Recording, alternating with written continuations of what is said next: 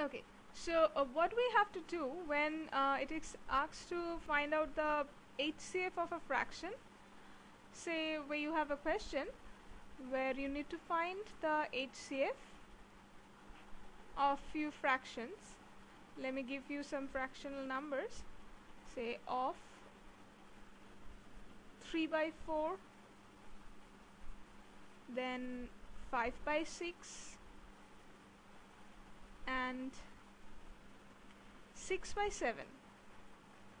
Okay, now the rule to solve this kind of problem, I mean when you have to find the HCF of fractions, then what you do is you find the HCF of the numerator divided by you find the HCF of the denominator. That means the required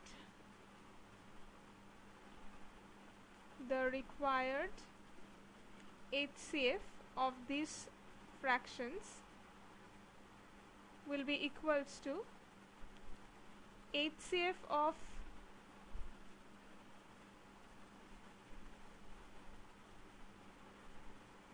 three, 5, 6. Oh, I'm sorry, I need to find the LCM of the denominator. So the formula goes like this: HCF of the numerator divided by LCM of the denominator, that means 4, 6, 7. 4, 6, 7.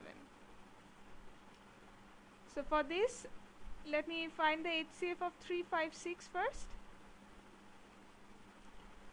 How is that? 3, 5, 6. I find the HCF. So 3 ones are 3, 5 remains, and 3 twos are 6. What do I find here? That the HCF of these three numbers is 1. HCF equals to 1.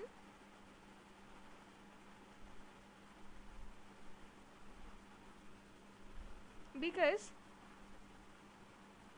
all the three numbers are not getting divisible by a common factor. Only by 1 all the three factors are commonly divisible. And what about the LCM of 4, 6, 7? Let me try with 2.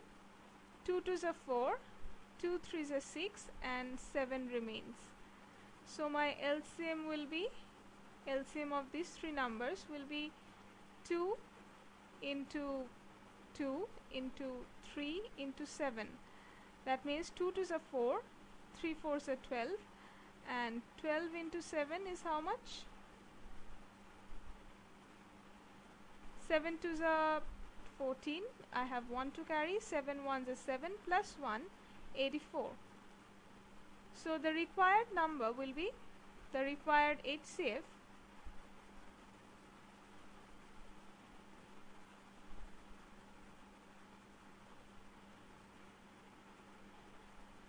as I have said, HCF of the numerator, which I have got as 1, and LCM of the denominator, which I have got as 84. So the required HCF of the three fractional numbers is 1 by 84.